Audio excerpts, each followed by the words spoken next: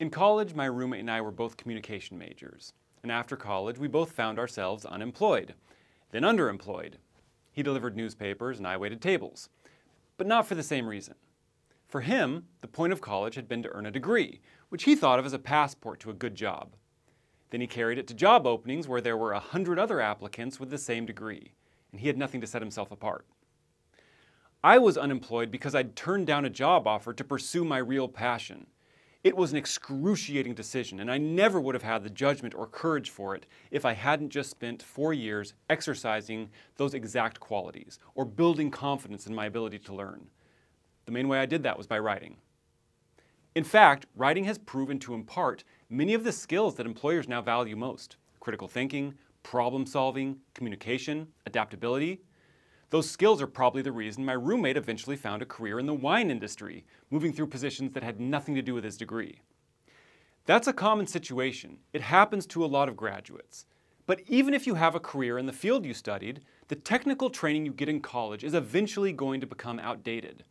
What will you do to keep up with professional, technological, and cultural shifts we can't predict, like the ones we're experiencing right now from AI? You'll need to be able to think, to solve problems, to communicate, and to adapt. Writing helps impart those skills. I hope the job market isn't as bleak for you as it was for my roommate, but I wouldn't count on it. Multiple media outlets have been reporting a sharp decline in entry-level jobs. The reason? Employers are enlisting AI to accomplish the tasks that they once hired recent graduates for, and so it's possible you might find yourself in the same situation my roommate did. Casually offloading your work to AI won't give you a leg up on other applicants. They can do that just as easily as you can.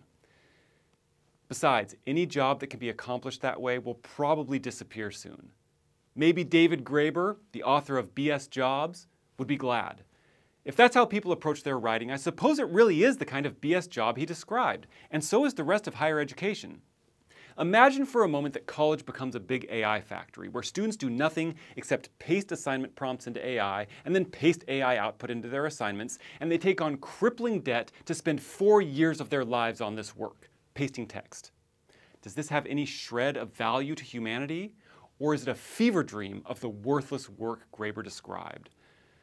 For some students, it's no dream at all. It's their everyday waking reality.